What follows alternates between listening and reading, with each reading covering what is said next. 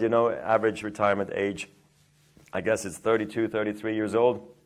Maybe, if that, and I'm 37, so I understand if they call me old. In life, I'm still young, but as a tennis player, I'm definitely on the older side, and I had to get used to it, to be quite honest, you know, to be on the older side. Not at all, and but also playing the next generation of players coming up, because it's just a different field, because you have to imagine when I came on the tour, like in 2002, when I came to Shanghai. When you were wearing a ponytail, well, you were 19 years but then also I'm playing the likes of Agassi and sharing the locker rooms Carlos Moya and Tim Henman and Pete Sampras.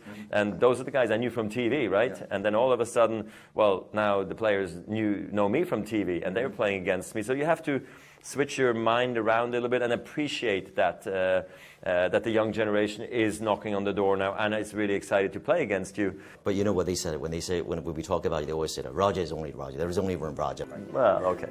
I'm happy they say that, because I was, you know, they said I was going to be the next Pete Sampras, and I said I don't want to be the next Pete Sampras. I want to be the first Roger Federer. You know, I'm not the same. You know, and you can't copy paste, you know, a player. So, no, it's nice to be the one and only Roger Federer. It's true.